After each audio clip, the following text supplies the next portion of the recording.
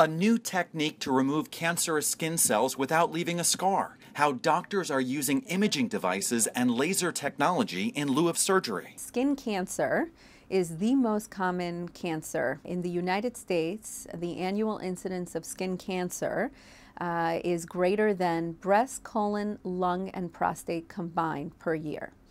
And of the skin cancers, the most common is basal cell skin cancer.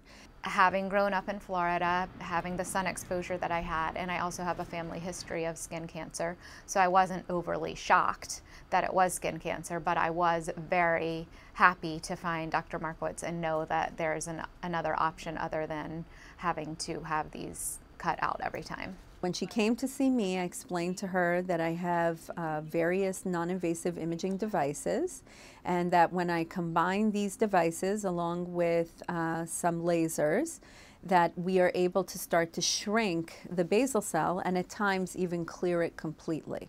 It's different because they laser the skin cancer area versus having an incision and Mohs surgery to have the cancer cut and taken out, which leaves a visible scar. And most people after that have to see a plastic surgeon. This is a game changer for some patients.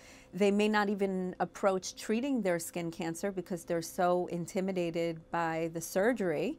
And so this at least gives them an option to shrink the tumor and potentially also clear it. I sell real estate, and looking good is important to me. So I wanted to avoid having a scar, especially on my face. So that's when I researched and found Dr. Markowitz. It's very appealing to know that I can treat the cancer and that it will be gone, but I won't have a scar on my face after this procedure.